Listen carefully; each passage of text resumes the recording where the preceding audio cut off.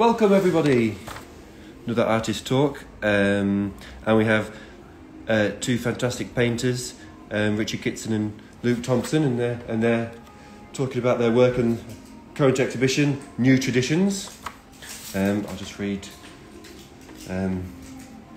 the beautifully written sort of... the official blurb. Yeah. So Richard Kitson and Luke Thompson are two artists whose work is primarily concerned with, but not exclusively, to portraiture. Though both artists work within the same field, their approaches and styles differ, and this exhibition brings together their work for the first time. Kitson and Thompson first formed a friendship through their work as painting tutors, and both becoming aware of each other as Yorkshire-based portrait artists. After initial meeting, they began to share ideas and experiences about painting, and in a short space of time, their conversations naturally led to the idea of exhibiting their work together, which is great for me because they asked to show here. Terrific. So I've got some sort of meandering questions, but I think if anybody feels free to interject and ask any or save them for the end, well, we can just... We're going for an informal approach. Yes. Yeah. And so just the first question as a kind of introduction question for both of you about how did you get started into painting? What was the prime mover into you becoming painters and I mean, go far back as you like, or is... It's a lot further for me. You're only done with the quick. Well, I always loved, like, when I was a kid, drawing faces off like magazine covers, game covers, and that kind of thing. One of the first memories is like those etch sketches and that sort of thing. But when I went to do GCSE, I wanted to explore drawing further and really learn to be able to do it. But I didn't feel like it was an opportunity that was possible. I feel like the education around that at the time, I don't know if that's apparent now, or it was just a sort of aspect of the time, but I was kind of pushed down a different route, and I just wasn't really taken seriously in terms of wanting to be a realistic or a representational artist. So my art teacher told me that probably A-level art wasn't for me, so then I just kind of put it to one side for about 4 or 5 years. I went off to uni and did something completely different, that sort of history, tried to become a musician, and then when that failed, I went to a live drawing class with a friend, and then rediscovered my passion for it again. And then having a sort of fresh eye and fresh mind, I was like, right, I'm just gonna do what I can to try and follow that love for it. It was kind of like rediscovering something that I'd forgotten. So I bought all the books I could find on drawing and just went from the basics again and the fundamentals and tried to get good at drawing first and foremost. And then it kind of went from there. I went and did other workshops around Leeds and Wakefield and tried to find as many sort of things happening within the community as possible. And so I'm going to try and probably cut down work. Went part-time, quit the masters I was doing a social history masters, dropped out of that, got a part-time job, and then just kind of tried to build it up as much as I could. Then when I discovered the style that I wanted to fall down, I went to Florence for about a month or so, and tried to kind of absorb as much history and ideas around the style of painting that I wanted to explore. Good spot to go for that. Yeah. Met loads of great people out there, and that inspired me even further. And that was it really. I got my studio when I came back. Started to work from life a little bit more. Met other painters. Did a few workshops myself. Which is how I met Richard as well, as just said in the blurb, and took it from there really. So it's kind of not a conventional way in terms of education, but it's kind of worked well for me because I've been able to just go with intuition more so than anything else now. Yeah. Well, you mentioned going back as far as you want. Oh yeah. My mother assures me that the best way to shut me up as a toddler was to plonk me on the floor with a big piece of paper Brilliant. and some pens, and I would scribble away for hours. I can't remember that, but apparently that happened. I think mine came from being rubbish at everything else. Like, I grew up in a working class area in Barnsley, where if you didn't play football and you weren't interested in football, then you were just, this are cancelled nowadays. So I was more into creative things, and my school reports all said if there was a GCSE and staring out the window, we could have get an A star easily. Terrible at maths, but I always liked drawing. But I didn't try to become better at drawing until a friend of mine who lived up my street, so it's very petty. He did a really good homework drawing, and everyone at school was going mad about it. That's brilliant, you know. And I was overcome with jealousy. I'd never felt this feeling before. I thought, that must be nice, being told you're good at something. So I remember going off and then really trying then to get better at drawing, and eventually, I think for a lot of people, drawing becomes something they leave behind or whatever. It's something you do as a kid, and some people continue it, and it became a kind of obsession. It just became something that I really wanted. I wanted to be good at it. I wasn't naturally good at it, but I wanted to get better at it. And then did my GCSE art, went to Barnsley College, and then joined a punk band, which is not the most conducive thing in terms of getting a good education. So I'd be walking off to my A-level classes, and my bandmates would shout me from what they were doing and say, "Do you want to come play the guitar all afternoon? English guitar, let's do guitar." So I used to that. So eventually I left Barnsley College, and I went to Penistone sixth form, where there's a teacher called Lambert Pake, who was only about 4'11", but savage, and you would not mess with her. And she said to me, "You've got some natural ability, but you've got no discipline whatsoever," which is fair enough, and certainly at the time. And she taught me a lot of academic drawing skills and things like that. She made me measure everything. She encouraged me to work from observation and things like that, and really opened my eyes up to a different way of thinking and working. Then did Art Foundation, where I met Joanne at the back. You were doing Art Foundation as well. I have to say, you're a very good animal artist, aren't you, dear? That you must admit it. So she's always shouting at me for being too modest. So. And then eventually I went to university in Leeds, University of Leeds, where everything was sort of conceptual, and I was regarded pretty much as a dinosaur. My tutor once called me a Sunday painter, which apparently was meant to be an insult. You know, I'm like, well, I do paint on Sundays sometimes, you know, whatever. And when I left uni, I didn't paint for 2 years. I was that kind of discouraged. You know that feeling when you did your GCSE? Yeah, similar. You told me, like, Similar you thing, didn't do your A-level. yeah. So I thought, oh, that must be it. And like Luke, I actually pursued music quite seriously for quite a long time. And I realised eventually that I don't look like Harry Styles. I look more like Barry Styles from Barnsley Working Men's Club, you know. So I kind of knocked that on the head as well, and just did that for fun. And then eventually I picked it up, and then once I started again in 2008, I never stopped. It came back, and I started doing it because I wanted to do it again.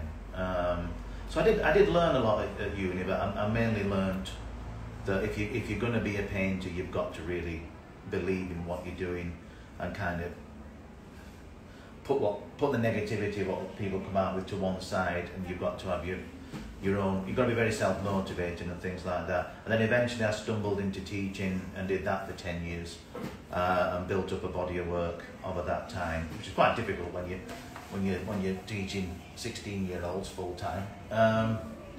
And then, like Luke, a kind of window opened for me to become a full-time artist. I thought, well, I turned 40, that was the main thing. I thought, well, if I don't do it now, I probably never will. And I really admired that Luke had made that decision probably 12 years before I did, you know. I thought that was really brave, so it's your fault. And that's kind of where I am now. So I've gone from, I think I'm much taller actually, from day to day. That's really interesting stuff. That's great. So I guess my next question, it kind of feeds into some of the things you both talked about there is, so you've got this journey into how you've built your careers in making the art, and I think Luke touched on it a bit. Sort of how did you find your or could you talk a bit about your style in painting? Because people, you're talking about art schools and stuff. People don't often talk about formalist sort of problems with painting. It's all about concepts, and you go and you maybe want to talk about composition or how paintings are made, or this idea of style is sort of old hat, isn't it? It's not really talked about in a particular way. So what informed? Because it's quite having two artists exhibiting next to each other, like Jonathan and Phil's exhibition in the last show. You sort of look at style. What's happening, and there's strong contrasting elements. So yes, what do you think fed into the style? What style of painting, and or generally, what's your sort of thoughts on the concept of style?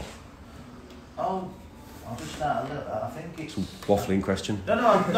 It's a hard question to ask though, because it's that I've talked about this to Joanne as well, and a lot of other people, is how do you arrive at a style? Maybe it's innate. Is it something that you make work in that way? Probably with your influences. You have to start somewhere. Yeah. Did you do a lot of artist copies and that kind of thing? Loads of copies.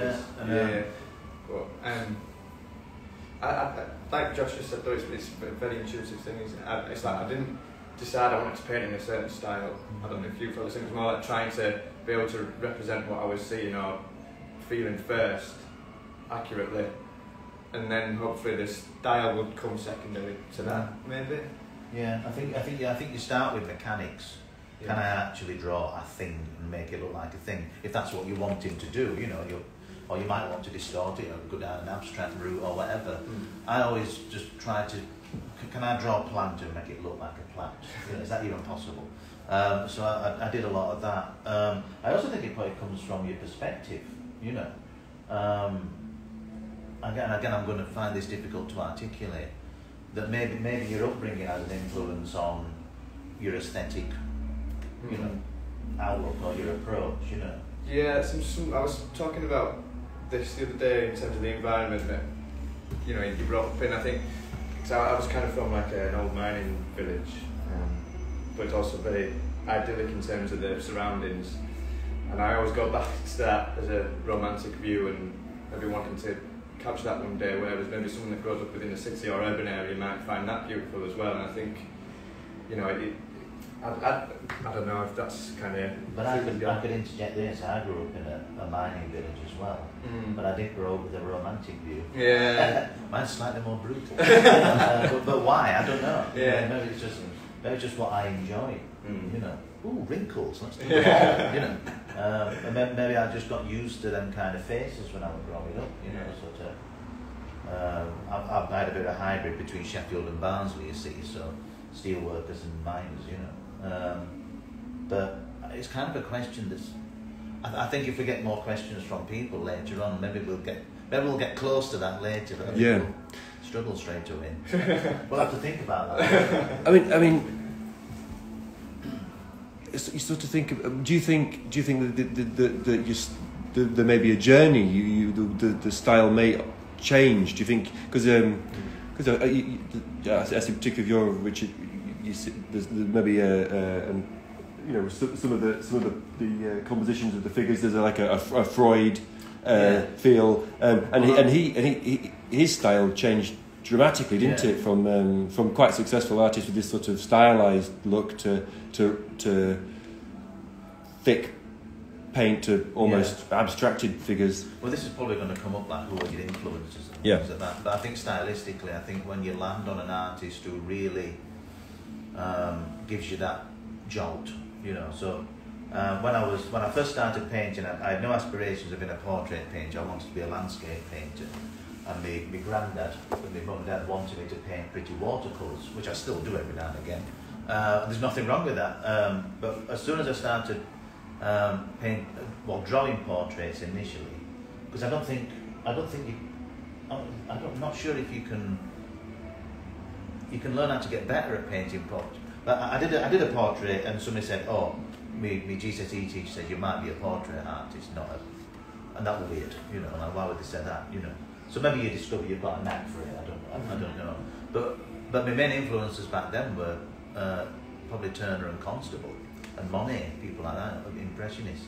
But as soon as I started getting into portraiture, I started looking at Anthony van Dyck and Rubens and Rembrandt, all the old, and Vermeer. And then as soon as I saw Freud's work, and I'm one of many portrait artists who, I know you like his stuff as well. But you like his stuff, but I wouldn't say your work's Freudian. So why did I go down that? And maybe it's just that fact that he had this very piercing gaze, and maybe it's that fired the imagination more than anything. But it's a subtle influence. It's like, it's not. It used to be a lot more obvious. Yeah. I had quite a Freud influence early on. I think with him being probably one of the most prolific portrait and figurative painters of like the 20th century is one you always looked at, and I kind of like wanted to paint like that, quite opaque, and I think to begin with it seemed exciting, you know. Yeah. And then like you say about styles changing, I found, you know, I kind of, I don't know, I get sort of excited by all different forms of painting, and then you know, it kind of wanted to paint like this, wanted to paint like that, so it might come back around again when that sort of influence comes in. But You never know. Yeah. Interesting. I remember when I did that one of the two lads, somebody said, "Oh, it's like a David Hockney," and I felt like I was making progress. It was the first time somebody didn't say it looked like a Freud. You know, I was like, "Oh, maybe that's," you know. I mean, the it's sort of compositional as well, isn't it? The figures posed in a, you know, In a room. Yeah.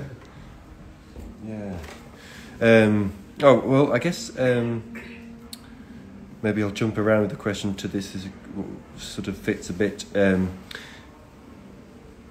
So, talking about the style, but now the sort of subject matter, I guess a lot of the time you're going to be working on commissions, but also, who or what do you look for in a sitter in subjects? What's your do you have an ideal? Do you like the sort of a challenge of a what do you look for? Is there anything you look for? My girlfriend ends up sitting for me. Yeah. I think there's three of the same. Yeah. But they all look. Some of them are painted from life, some of them aren't.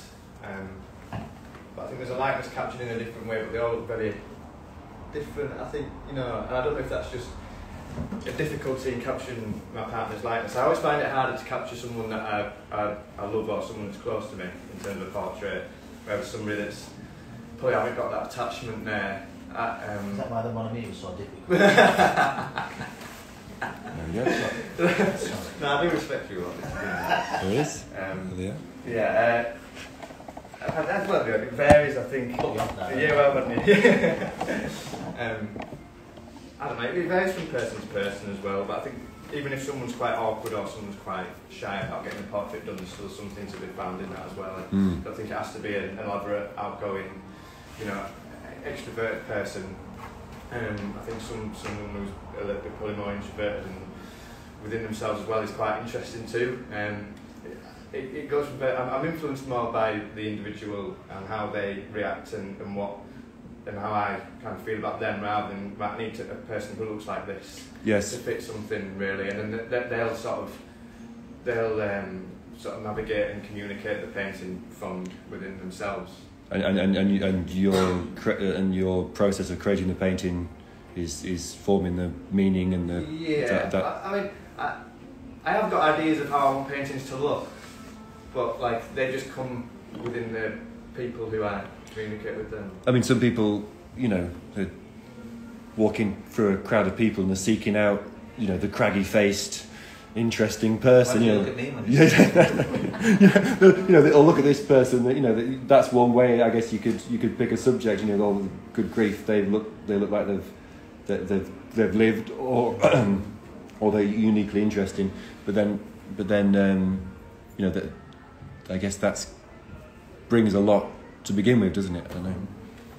Yeah, I mean, I agree with Luke pretty much everything he said. I think early on when I started trying to be more professional with it, obviously Joanne's been my main sitter since we met in 2002, you know, so poor Joanne's been, you know, and I'm sure Joanne will equate it to like washing pots, you know, or any other kind of chore, you know, they're just like, oh, you know, sit down, blimey, you know, here we go again. But with Joanne, there's that opportunity that I've got work from when she was 18 all the way up to the one I'm working on now, and I'm not saying how old Joanne.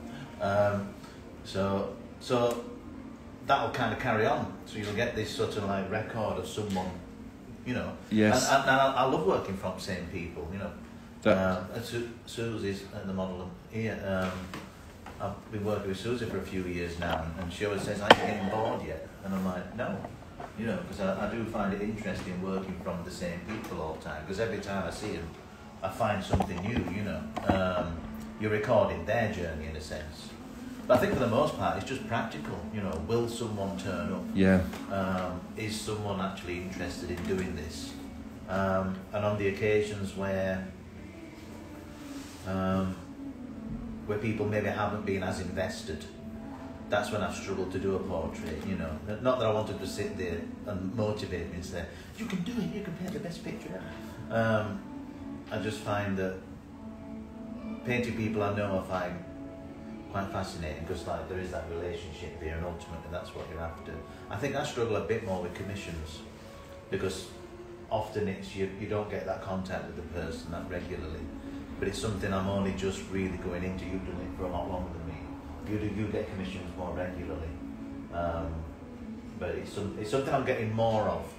But yeah, I find I have to kind of call upon all of my experience to put something personal into a commission, you know.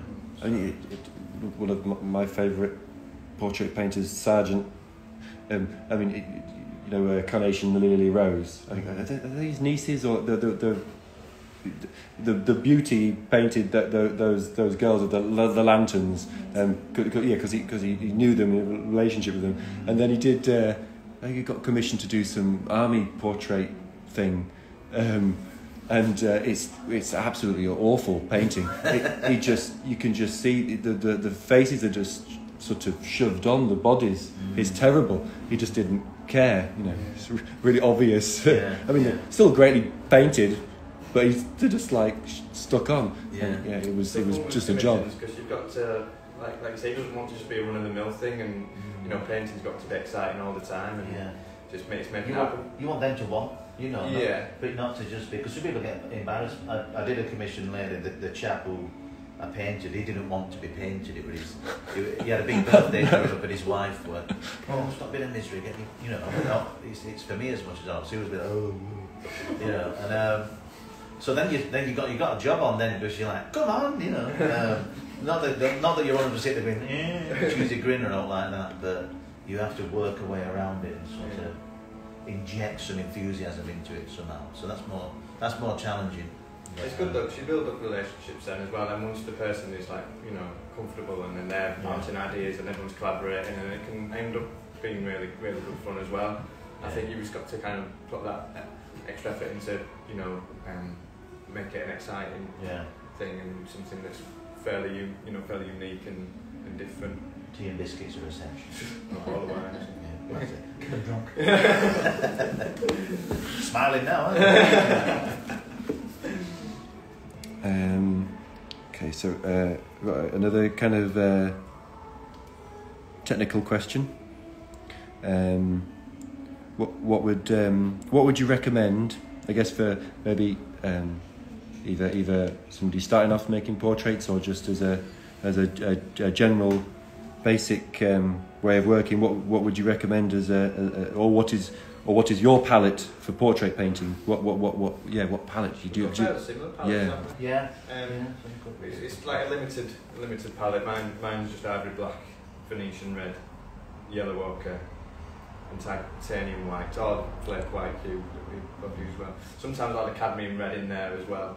if there's sort of more intensity that's needed. But I like to aim towards sort of earthy colours a little bit more. But why do you hate blue? We've not had an answer. No, we haven't. But I just when you told me, not blue. But this is with the portrait stuff, with the sort of still life and landscapes. I do add a couple of extras, maybe ultramarine and a cadmium yellow. But with portraits, I always try and keep it quite earthy, and I think that's coming through recently. Because it's fairly a new palette that I've been adopting, but I've been enjoying that lack of colour in a way to still be representational without needing a wide colour range. I feel like you can almost mix infinite amounts of hues with those, 3 base colours. And ivory black is a blue hue really when you mix it with white, so you still get that blueness from it. Yeah. But yeah, yours is similar but with the blues. And like I'm sure there's painters in the room. You buy your first pack of paints and there's all sorts of things in there, and you always have the ones left over that are nearly full, and you're kind of cancelling out ones that you're not sort of using that much, which you might return to. But over the years, I've always had ultramarine blue, cadmium red, yellow ochre, cadmium yellow pale, the sort of paler end of that. And for a long time, I'd used Kremnitz white because Freud did, and I copied everything, which is illegal, It's like what it's on Simpsons, lead paint, delicious but deadly. You give me some of that the other day. Yeah, I did. Yeah. My brother found out. My brother's a scientist, and he found out we're using it. He says you shouldn't be using this at all. And so it's not a well ventilated room, my studio. But it's very difficult to get now unless you're a conservator, doing that kind of work. There was Pip Seymour, Wallace Seymour. He was talking to me that there was an attempt made to have it exempted. For art to be made again, but I think I can't remember which way around. Somehow Brexit scuppered it, or it was scuppered before. There was something to do with Brexit, or ironically it wasn't Brexit, but there was an attempt made. I think, but I've got failed. 2 tins left of it, so I just have them as a shrine. You can get it, and if you can, it's extremely expensive. So that we both use the flake white hue, which is a pretty good, simulation of a lead white. I've not used the lead white, so I don't know how the lead white differs. Is it? Yeah. Basically, we're going to bore you to tears. If you use titanium white and you add a red, you actually have to add more red to get a kind of deep pink, shall we say. With the lead white and the flake white hue, you'll get a deeper pink a lot quicker, So it's not as opaque, basically. And it's a little bit more transparent. It's beautifully creamy. Yeah. Oh yeah. It's like slap it on your scone with some jam. Really don't. That's bad advice. It does look like it does. Yeah, it does. And it's a bit warm, isn't it? It's warm. It's warm. Pot of cream, I was thinking. You asked about starting off with portraiture. I think if you pinpoint, I'd try a few different styles first. Through my teaching work, somebody wanted to do a Van Gogh portrait. So then I have to go off and try and do a Van Gogh portrait, just so that it's not awkward when they arrive and I say, can't do it, I'm sorry. So I did a copy of a Van Gogh cell portrait, and I learnt loads. I did it slightly begrudgingly, but halfway into it, I'm really enjoying this. This is fun. And I think if you do some artist copies, like I also did a Rembrandt. I mean, it's not much of a bar, is it? Really, Rembrandt. And then so I would kind of try a few different methods. Some people like the photorealistic route, with the grid everything up, which it drives me mad. But I think if you stick to them basic principles, so you've got your egg, half your egg. So you've got them sort of measurements. Use that as a formula, but not as a rule, because obviously faces differ, wider, longer, whatever. And just be prepared for a long, long journey, because it probably took me a couple of years of portrait painting before I felt I had one that looked reasonably like whoever it was I was trying to paint, And self-portraits, I did loads of them when I was younger. And you've always got your own face, so get to know that, and then everything else should fall into place. I mean, yeah. Over to Florence. Well, there's plenty of workshops around here now, isn't there? Not a plug, but... Yeah, we do. But yeah, there's fine communities of people, I'd say, and that love portraits as well, and you end up bouncing different ideas off each other, and I might adapt to the palette as well on another time and introduce different things, and you always find that if you kind of even just talking about it, you end up trying something new, and going to group sessions where you kind of, I don't know, like I say, models aren't easy to come by and cheap they're not cheap as well, so you can kind of get 7 or 8 of you where you can give her the costs, and then you can, like we did yesterday, and there's all sorts going on, especially in Leeds and Wakefield as well, I think, and just finding that little progress. That's it, yeah. Talking about the models, but it's an interesting point with contemporary painting, and especially portraiture, or the figure is and how much the photograph plays so many people make paintings that are from photographs or intentionally reference the photograph, and you guys pointedly aren't doing that. It's using them as a tool rather than as like the absolute truth, isn't it? I think I would do a combination of working from life and from photograph, and I think the initial study from life, you might absorb the flesh tones a little bit easier from a photograph. It dilutes and all that contrast, and you lose a lot of the clarity, I find. I mean, but so both you guys' work is sort of rooted in this, you're not using any devices that are sort of photographic.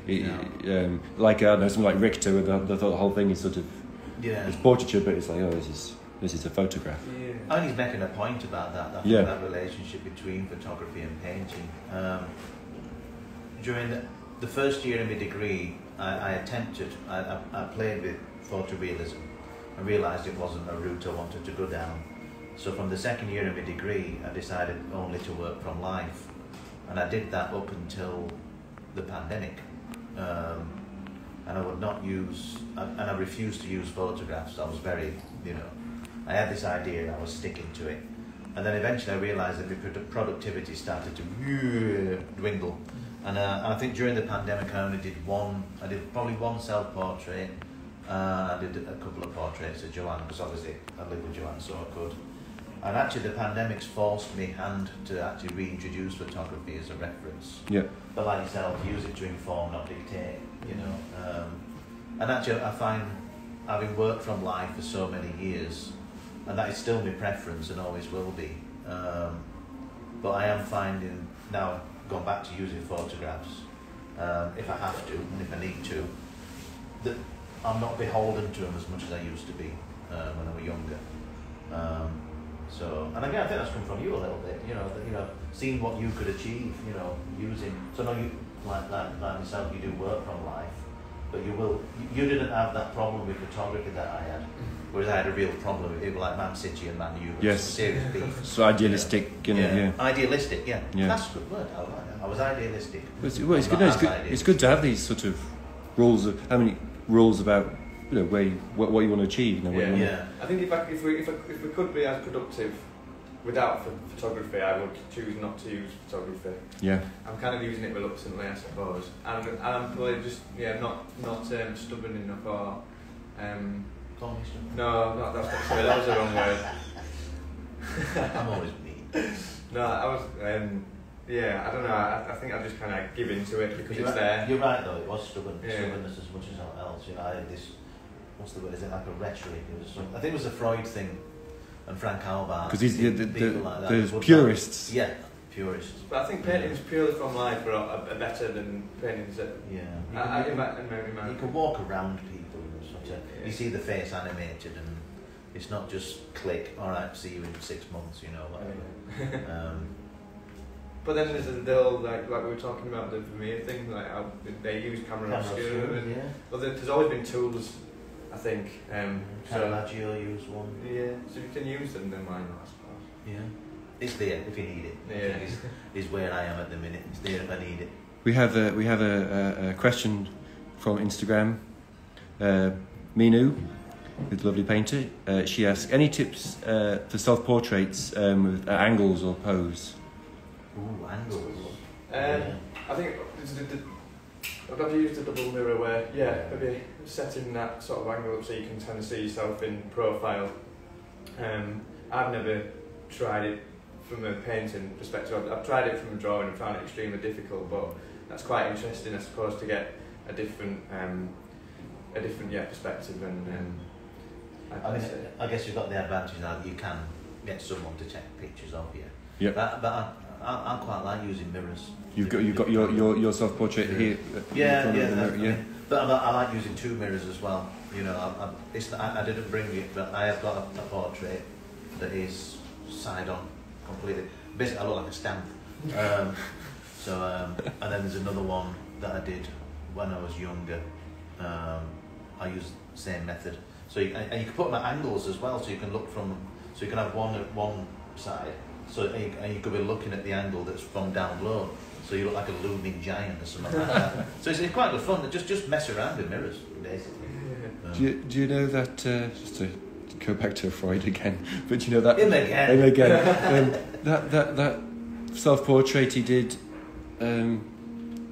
it's verging on... With the two kids in corner? No, there was one where, you don't realise it at first, he's at the canvas, but he's about 2 strides away from the canvas, and he's stood, and a woman is lying on the floor with her arms wrapped around his leg, and you sort of think, all right. Then you realise that he's done that from life, so he's untangled himself from her legs, from her arms, walked and come back. That's a... Why make life easy for yourself? Yeah, ridiculous self-portrait, that one. I mean, says a lot, doesn't it? They should have that as an exhibition. The most ridiculous self-portrait. They started off the RA exhibition with his self-portrait drawing, and it was beautiful. So as you went in, they had small pieces, and his drawing of himself was just remarkable. I think I can picture the one you mean. Yeah. Very good exhibition. Oh, there we go. So I guess it's we could. Which artist do you admire? I wonder who. Actually, you've not said much about yours. It does vary quite a lot, but I always edge towards Sargent,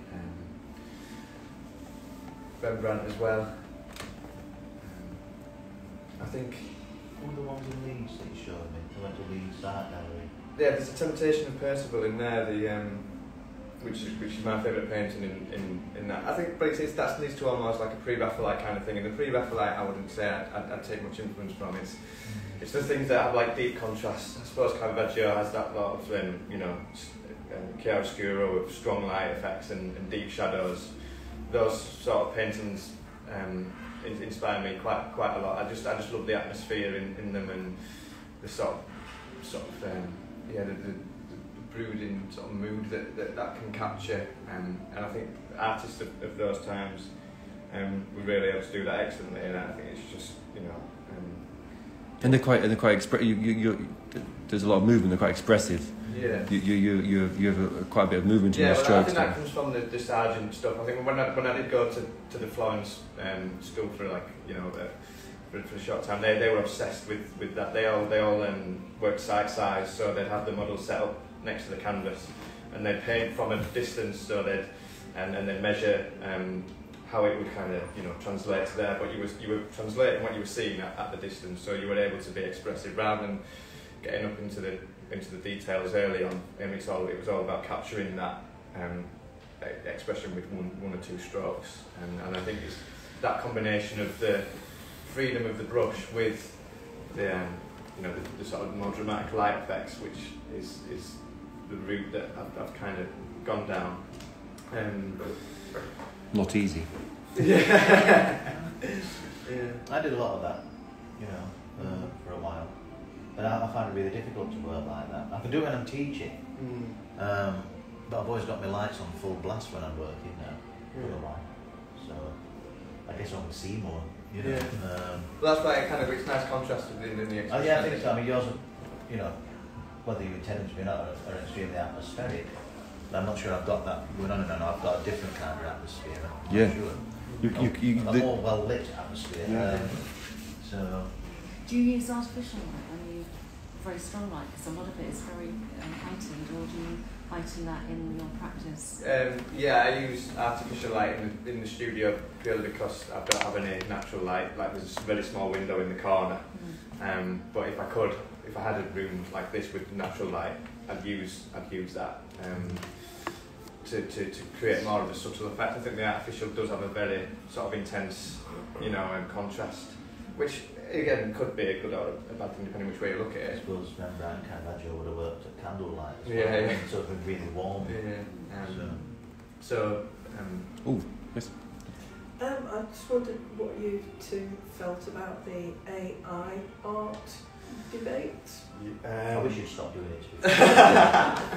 Well, we had this conversation yesterday, funny enough, because I saw something on Instagram where there's a page I follow called Art Life Works. It's got hundreds of thousands of followers, and they posted the most brilliant contemporary realism on there, and a lot of paintings that I look up to, and a lot of contemporary painters that I look up to and want to get to that level. But yesterday they posted 3 images of an artist who created something on AI, and the things were like, they looked unbelievable, in terms of pre-Raphaelite sort of influence. There were these kind of really ethereal figures in a sort of imagined landscape, but it just kind of it kind of disappointed me that they'd posted that as it had been directed for organic painters, and it kind of scared me a little bit that maybe you couldn't tell, unless you were told, you couldn't tell. But I think the idea of it is, I hope I never go down using AI. It kind of, I don't know. I think it takes away that what it means to be a painter, I suppose. But there's nothing like just doing it. And I think you can't. A computer, we were saying, was taking influence from the painters of the past anyway. Then that's already been done. It's just putting that together as one. And I guess quite often that image will only ever exist as a digital image. Yeah. They would have to create an equivalent of like a 3D printer that with paints and brushes, like hands that can actually recreate it as a painting. Yeah. Because you can only ever really print it off onto a canvas and varnish it to try and make it look like a painting. But it's that idea of a computer can only produce the information that's gone into it. But is that the same for us? Do we ever escape as influencers and create something truly original? Yeah. What do you think about this idea that in order to create these art-producing AI softwares, the machine learning thing has to sample lots and lots of artwork to learn how to do art? And some people have said, well, they're stealing other artists' work, they're plagiarising. But is that what all artists do? Well, that's what I think. So I mean, we all have to nick a bit. We've got to start somewhere. So that there'll always, I'm sure with my work, however long I get to do it, there'll always be that thread of your influences and little ideas that you pinch here and there. Whether it's obvious or subtle or whatever. I'm not going to lose any sleep over AI. Not yet, anyway. Well, at least not with the paint. I think painting's safe because it can do its own thing. It can. I think but everything else scares me about it. It's a bit of fun. That's kind of the way I look at it. I just hope it the contrast heightens what painting is worth, I suppose. Yeah, that's a good point. Yeah. The objectness of it. Well. And I imagine there come a time where people that get fed up with that and want something a bit more real anyway.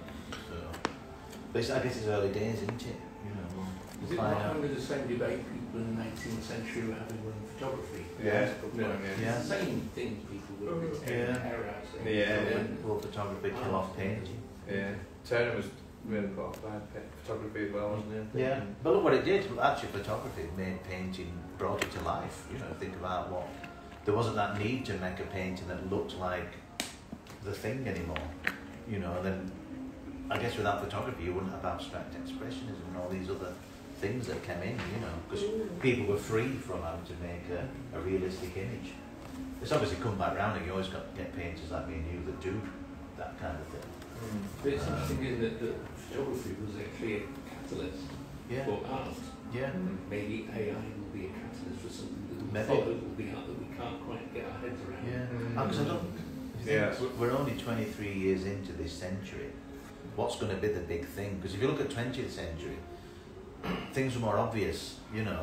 The forms weren't. There was new forms. You still had your isms, you know, these different things. We have all the forms now, don't we? You know, I'm not sure what the ism is at the minute, you know. No, it's postmodernism. Post-isms. Yeah, I suppose. Ask Siri. Spasisms. But yeah, I suppose having an optimistic view of it is a good way of looking at it, I suppose. Yeah. Can I ask you, Richard, because you both have a very similar experience in higher education to what I have. Oh yeah. Drawing, I used to draw cities as a kid. Yeah. And I got the impression when I went to art college that they wanted blank canvases and that anyone who already had a skill had drawn all their life, you were a bit of an encumbrance really.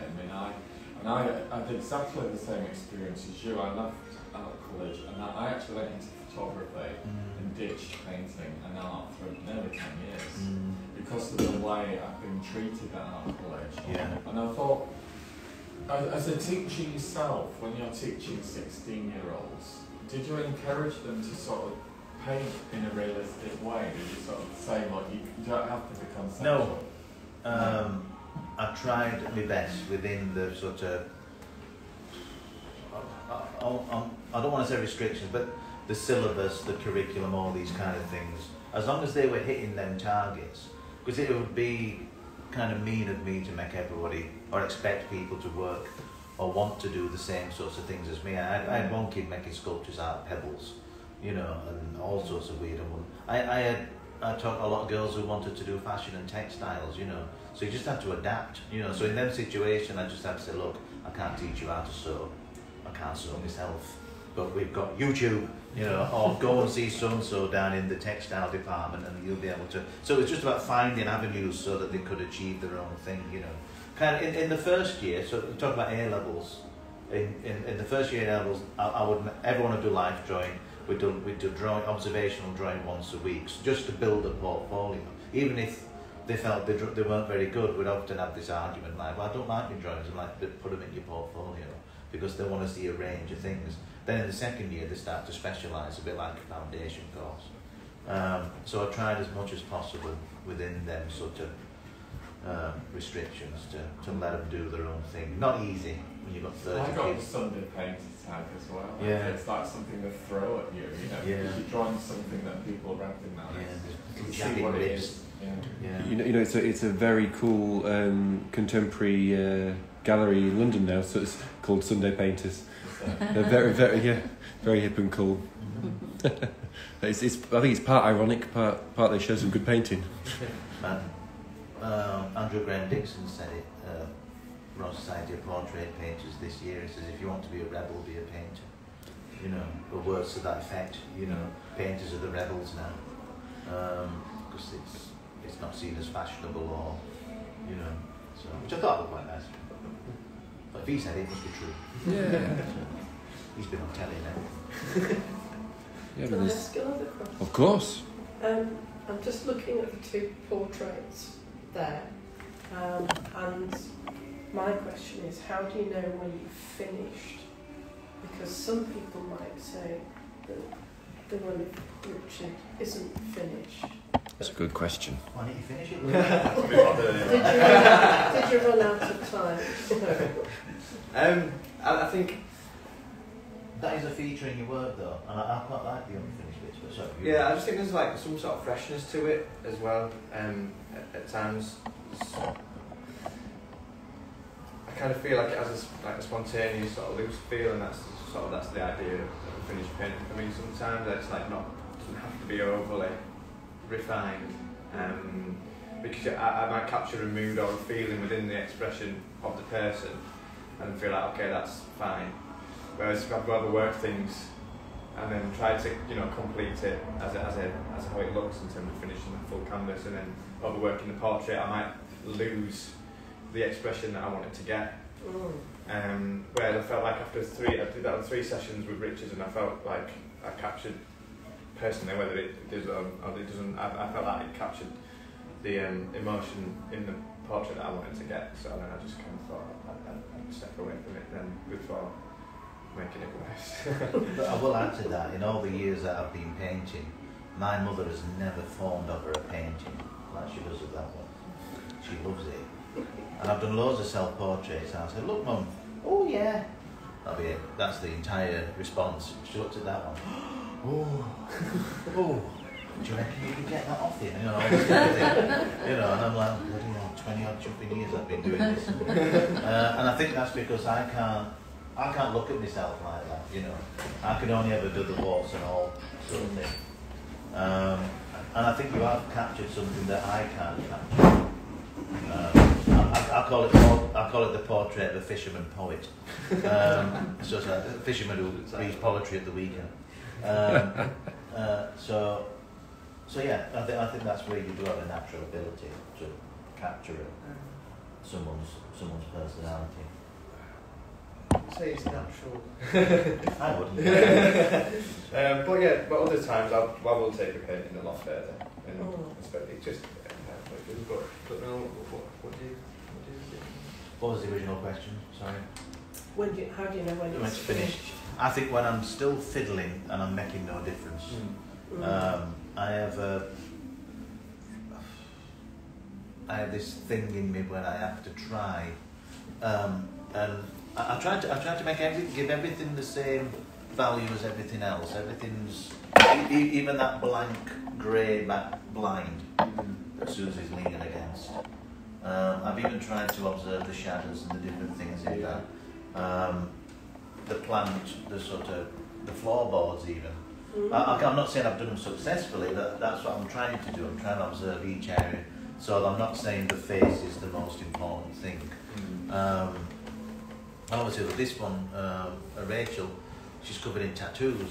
I mean, that's several paintings within a painting. That drove me absolutely bonkers, you know. That's interesting. You said that because almost everything in your paintings has a similar treatment, whereas in Luke, you're sort of emphasising certain elements and then breaking apart the picture or other parts. So there's this sort of push and pull of maybe the background or a fabric or something. That's a different device, isn't it? Nicely to why we wanted to do this. Yeah, because we learned from. I really admire Richard's sort of meticulousness in going in for the details, and something that I want to maybe really try and learn from and go in for a little bit more. And I think it's when you're absorbing those different styles from different painters, it's really useful. I'm working on one at the minute, Joanne, and I'm trying to be a little bit looser.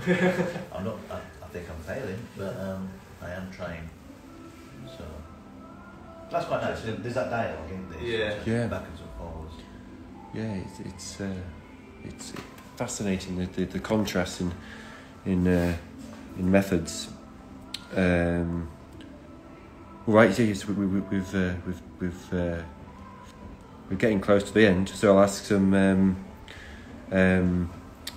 last couple of questions. You talked a bit about your getting into art and the other things you do.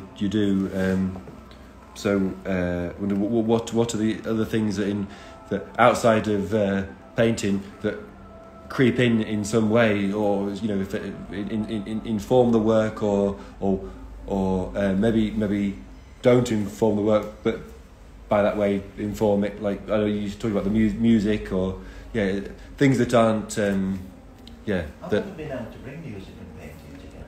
We've always been quite separate things. Or do you work with the music playing, or So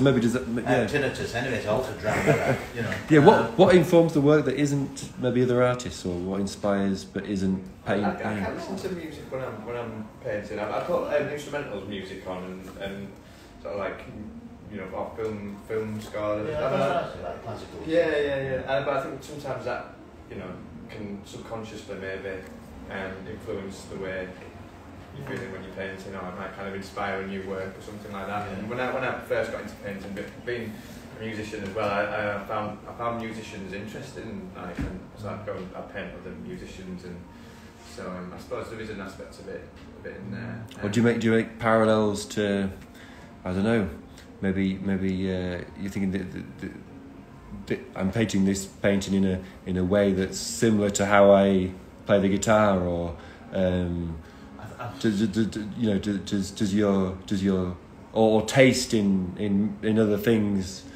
do you feel like there's a connection? Possibly. You said earlier about the sort of the purist sort of idea. I think that's always in the back of my mind. If I'm doing a landscape, we've done some plein air sort of landscape as well. I do like to go out and when I do landscapes outside, I try and make them as pleasurable as possible. I'm always near a pub, so you can commiserate or celebrate with a pint, depending on how it goes. So it's funny how the landscapes have kind of crept back in, having only painted portraits for a long time. But I think doing the landscapes I've always probably got a portrait in the back of my mind even when I'm doing a landscape.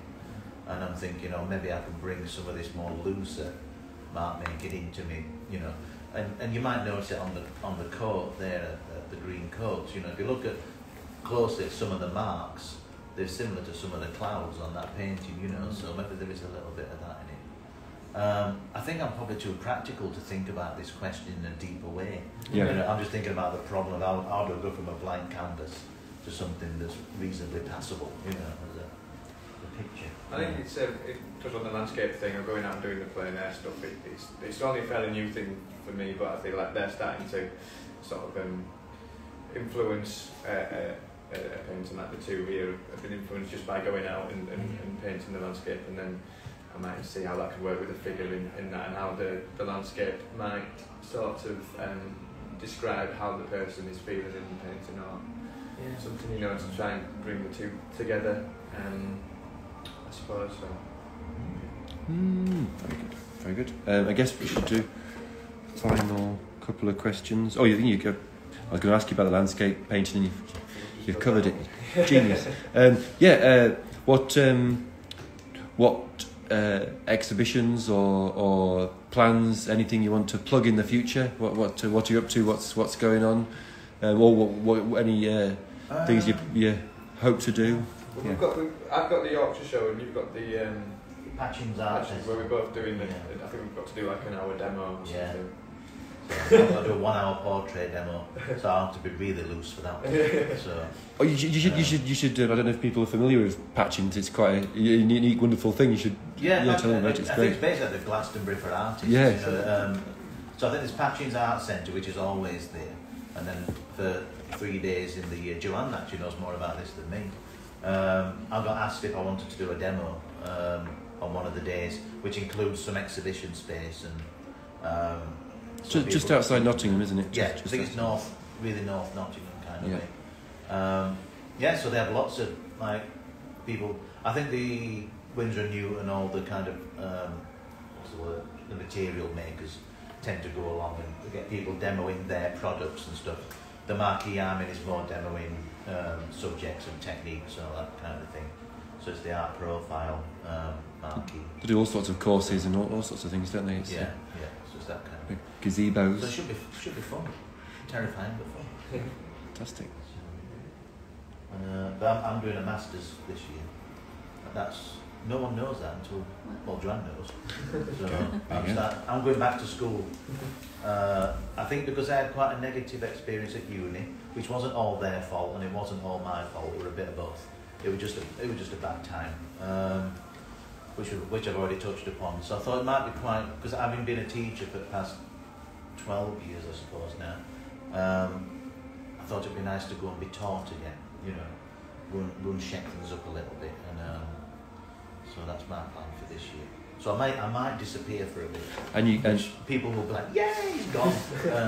You'll be able to enter all the fancy graduate exhibitions as well. You could be new contemporaries and all. Will I? Oh yes, you could. Yeah. You can be emerging artist again. That's it. From the primordial soup. Yeah.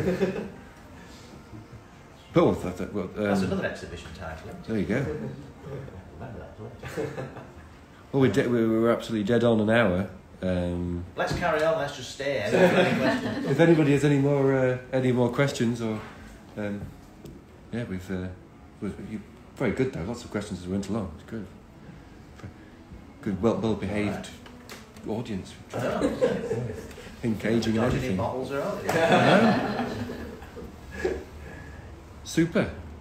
Any more questions on the internet? Come on, internet. That's not on them antiques programs, isn't it? Come on, internet. One more bit. No, thank you so much. Thank you so much for Sorry, doing it. Oh yeah. Explain a bit more about the landscapes, please. So if you any more stuff about landscape. I guess from my side, I started off as a landscape painter, mainly doing watercolours, and then once I started oil painting, I neglected doing watercolours and mainly concentrated on developing my portraits and things like that.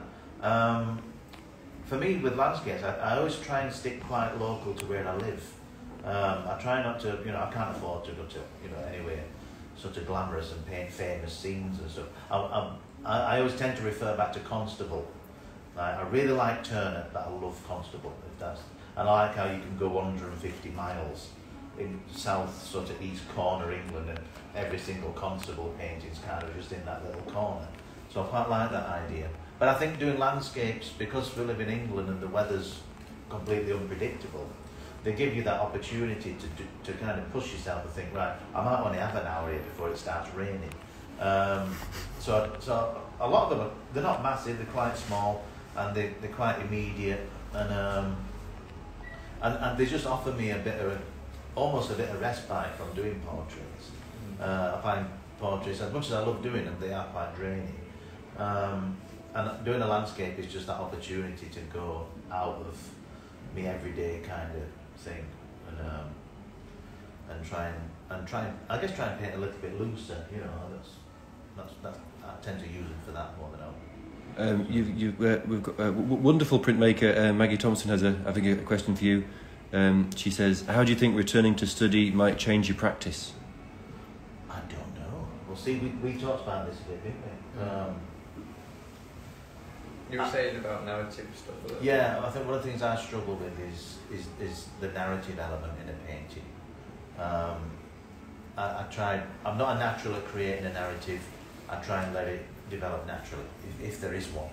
I think you're better than me at that in terms of creating an atmosphere and a story and intrigue and that kind of thing. That's just what I think.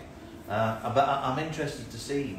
I can't give myself permission to work outside of a comfort zone. I can teach other people how to do it, but I can't do it for myself. So I just feel like going into a university kind of setting again. I'm working with young artists because they've got that gung ho kind of like they've got their whole careers and lives ahead of them. So I think that I'm basically going to sap energy off them. That's my plan. They'll go home and then I'm really tired. Did you spend an hour with Richard? Yeah. That's why. and you're running and painting. The energy vampire of that program. Colin, someone. Sorry, you know what I mean. Basically, just going to walk around Leeds Arts Uni and do that. But yeah, I'm really interested to see who else I'll be working with and what. I imagine there'll be students who've gone straight from the degrees through to the MA program, and then people like me who've had a significant break. Where are you going to be doing that? Leeds Arts Uni, so it was Leeds College of Art. And I'm going there because a lot of my ex-students have done their degrees there, and they all say it's really good. So. How are you going to refrain from teaching them, your peers? I don't know. I think I'm going to be really... I'm going to make a nuisance of myself for an entire year. That's my plan. Like, when do you leave, Richard? I don't know. They'll want some painting instruction. They'll be like, I'd be interested. I would be more than happy to go into the undergrads sort of studios, and if they wanted me to go along and stick my nose in it, I'm more than happy to do that. So, but there's a lot of unknowns. I have no idea quite what to expect. I just know it'll be difficult. Exciting times. Remember to invite us to the degree show. I will. Yeah. Whatever that is. Well, they've got a big gallery up there, haven't they? Yeah. Very, very good. Super. I hope that covers that. Yeah. Any others? Were you wanting to know about the landscape? Oh yes, sorry, interrupted. I've got a bit more on Yeah. from yourself about landscapes. Yeah, it's not totally different from Richard's perspective on it, really. I've got a sharp box, I go out and do plein air stuff as a way of kind of freeing myself from the studio, or if I'm getting a little bit stuck or I'm lack of ideas. I think out in nature, that's where the inspiration is sometimes, or even just as a pastime, something that's less serious, you know. But I am wanting to explore landscapes a lot more, definitely, but at the minute it's more of a leisure kind of thing, really, and then it'll kind of influence more studio works down the line. But, you know, like Richard said as well, you don't need to go to somewhere that is touristy or, you know, to be able to capture something beautiful. You should be able to, I feel like you should be able to see it around you, you know, wherever you are, really. And like, that's Lowry in his cities, you know. Yeah, exactly. It might be ugly to some people, but it was on his doorstep, and that's what he did. You know? And even just doing cloudscapes, like, you know, Constable did, and you know, there's always going to be something extremely different and fascinating each time. I think it's just looking for that wherever you are saying. But there's some nice areas near where I am, so it's quite good as well. Or you could be like George Shaw and do garages. But I find landscapes harder than portraits, weirdly. I don't know. I don't know if that's because we might naturally edge towards portraits more, like your tutor said to you at that time as well. But I don't know what it is. But they equally fascinate me, and capturing that sense of depth and atmosphere and mood is. I think it's come from doing landscape, teaching landscapes. You know, kind of encouraged me to go back and do it. You know, because I use landscapes a lot as a teaching method. And then as I'm doing it, I'm thinking, I'm really enjoying this. Yeah. I'll just some more. You know, I'm quite interested in mixing colours and the order in which you mix colours to achieve. So if you've got a cerulean blue and a Windsor yellow or something like that, if you mix them, if you start with blue and add yellow, you get bluey yellow. If you start with yellow and add blue, you get a yellowy. No, green. Bluey green and a yellowy green. That's all I'm saying. Much easier to show you than actually describe. I quite like stuff like that, but I am very sad. So. Do you paint landscapes? Trying to. With oils or? Yeah. Yeah, no, it is difficult from figurative to landscape. I was interested in figurative and then moving into landscape. It's tricky. But I think it's great because you can like say it can free you up on the figurative stuff. But like going in for 2 hours when before the light changes and trying to capture that moment is like you learn loads within those 2 hours because you're observing what you're seeing and you've got to capture that particular moment. That's funny because I set myself that limit as well. Yeah. Because with these I can go on forever. Yeah. The landscape I say, look, 2 hours. Yeah. Whatever it is, you know. The pub's calling, you see. The pub's calling. Something else, how do you know when you finish a landscape? I said it's when my legs are hurting, I need a week. Sorry, just bring the tone down. We've all been so well. That's great. That's great. Cool. Yeah. Thanks for coming, everyone.